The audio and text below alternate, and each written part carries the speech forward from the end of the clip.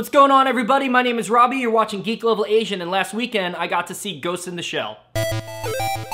Wait, no, I'm gonna keep this short. The first thing I'm gonna say is, there's a lot of controversy surrounding this movie when it comes to the casting, and I'm not gonna talk about that at all. I'm really just gonna be talking about the movie as a whole. The storyline, the characters, how it was adapted from the original manga, and that's pretty much it. This is going to be a pretty short video. So this new American Hollywood adaptation of Ghost in the Shell pretty much lines up with everything that we already know about it. It's got pretty much all the same characters, the storyline is basically the same. So in 1995, an animated film was created that was an adaptation of the original manga. I've seen this film, but I've never read the manga. From what I know about it, the Major is a little bit different than the Major that's in the manga. The Major is a code name for the character Motoko Kusanagi, who is played by Scarlett Johannson. So since I am never going to get this right off the top of my head, I'm just going to read it. She is a synthetic augmented cybernetic human employed as the field commander of Public Security Section 9. Say that 10 times fast. In the manga, she's a little bit more feminine, and I'm guessing because they're still images, there's a lot more facial expression, and she's really more in tune with her sexuality. In the animated film, she's more stoic, she's more doll-like, she's more robotic, she is a cyborg,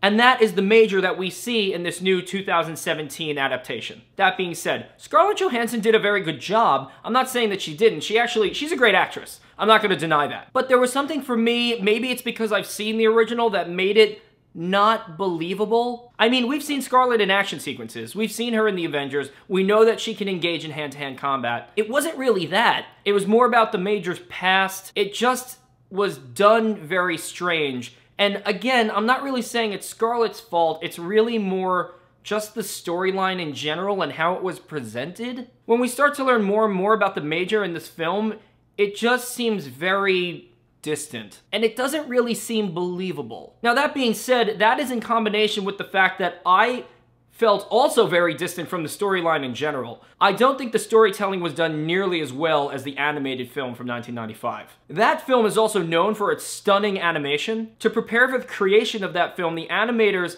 actually studied the way that objects reacted with other objects in different scenarios so that everything in the film would look real. That is pretty awesome. They shot bullets onto different surfaces in real life to see how it would react on that surface. So when I say the visual elements of the animated film were good, I mean they were just unbelievable. And again, in this new movie, a lot of it's CGI, and CGI is great and everything, but it looks cartoony, but not the same cartoony as the original. It almost kind of reminded me of an updated version of Ultraviolet starring Mila Jovovich. The way that the actors interact with the CGI in that particular movie is just not done very well. And it's not like the CGI in this movie is bad. It's definitely not bad. I don't want you to think that it looks terrible. But when comparing it to its source material, the original Ghost in the Shell was known for its stunning animation. It was known for its amazing imagery. And this movie doesn't really do it justice. And it's kind of disappointing. Another movie with the same type of visual elements that I thought was great was The Matrix. I don't know why they're making another one, but we are getting another one.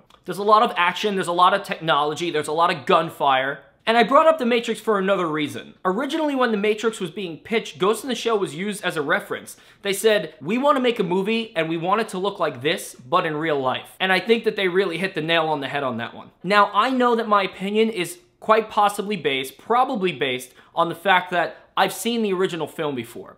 And yes, is it nostalgic for me? Absolutely. So that's why I'm curious to hear what you have to say, especially for anyone out there who has never seen Ghost in the Shell, either the manga or the original film or the television show. If you've never seen the manga, if you've never seen the original animated film, if you've never seen any of the TV series that spawned after both of those, then please let me know what you thought about this movie because I'm curious to hear what you have to say. And if you haven't seen those things, I suggest that maybe after you see this new movie, you go back and you watch those. And then, come back and tell me what you think. Like always, if you like these videos, please subscribe to the channel. You can also follow me on Instagram and Twitter at Geek Level Asian. And guys, I'll see you next time.